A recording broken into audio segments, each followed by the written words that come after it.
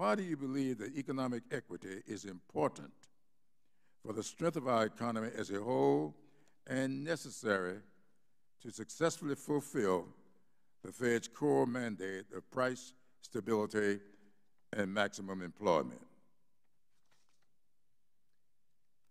Thank you, Mr. Chairman. So disparities in economic outcomes along various lines have been a persistent and growing feature of our economy for several decades.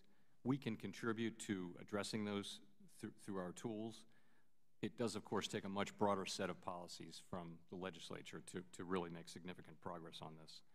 So what we can do really is to focus principally on the employment mandate and to assure that we achieve maximum employment, which we now define as a broad and inclusive goal, meaning we will not just look at the headline numbers for unemployment, we'll look at all kinds of measures of unemployment, including unemployment and employment for various groups, ethnic groups, gender groups, and things like that. We'll look at it as a broad and inclusive goal. We will also, under our new framework, respond to shortfalls only in full employment.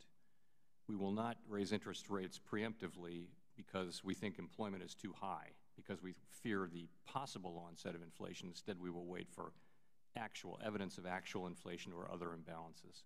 So that's the most important thing that we can do. I mean, I think the point is that there's a growing realization really across the political spectrum that we need to achieve more inclusive prosperity. Real incomes at the lower end of the spectrum have stagnated relative to those at the top. Mobility across income spectrums has declined in the United States and now lags that of most other advanced economies. These things hold us back as an economy and as a country, and I do think these are important issues that relate to the overall performance of the economy, and therefore are in scope for us to analyze and call out.